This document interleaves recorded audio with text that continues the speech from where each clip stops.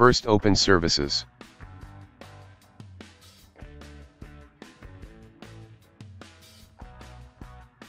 Locate Windows Update Services.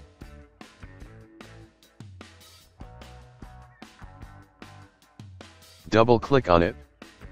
In Startup type, select Disable. Click on Stop.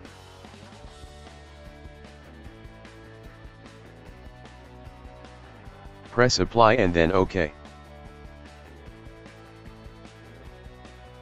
Click on File Explorer.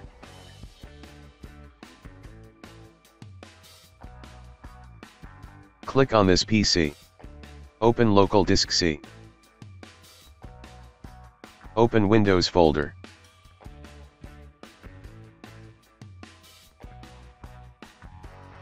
Open Software Distribution folder. Open Data Store folder. Delete all files in this folder.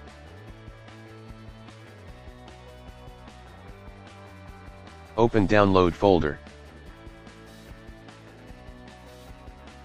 Delete all files in this folder.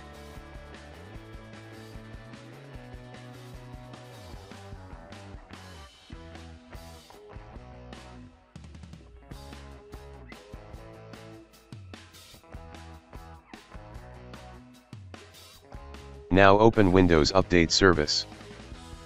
In Startup type, select Automatic. Press Apply and then OK.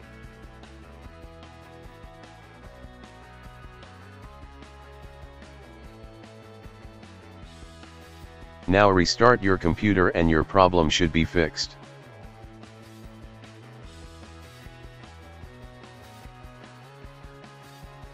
If that didn't work, right-click on Start and click on Terminal Admin.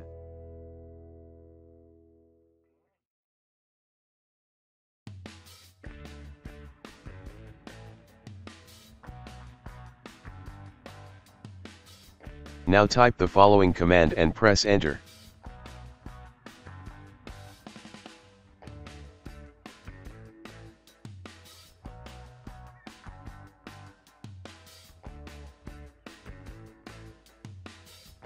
Press Enter.